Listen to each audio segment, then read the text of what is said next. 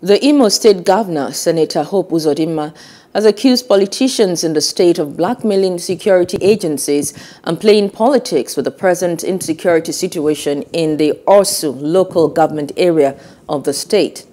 Briefing journalists at the government house in Owerri on the present security situation in that local government, the governor stated that the Nigerian army has lost a major and currently a military captain is in a critical state receiving attention at the ICU department of the Federal Medical Center within the last 1 month in separate attacks by bandits in the area.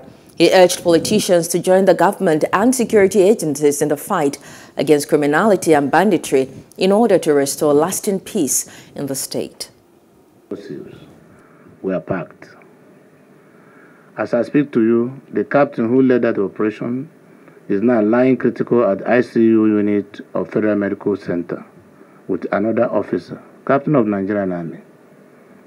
And the soldiers were able to recover all these weapons and the fertilizers meant to manufacture local explosives, IEDs.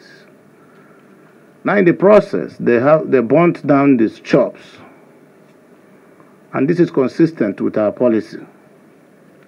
And they were so tactical that no innocent life was lost.